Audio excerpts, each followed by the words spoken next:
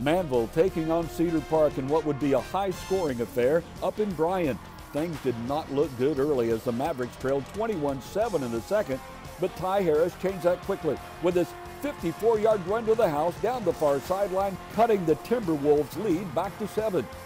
Later in the second, Manvel down 2 scores again, but their deadly combination of Gabriel, Larry, and Jalen Walthall connect with his 22-yard touchdown pass play. The Mavs would still trail at halftime, 35-21.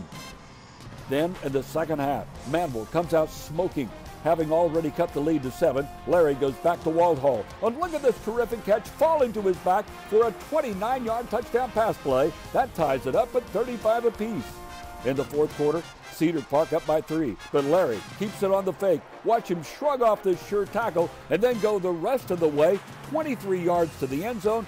Manvel goes up 42-38. But the Manvel defense could not make the stops when they needed them. Cade hot from 3 yards out for the Timberwolves as Cedar Park wins it 52-42.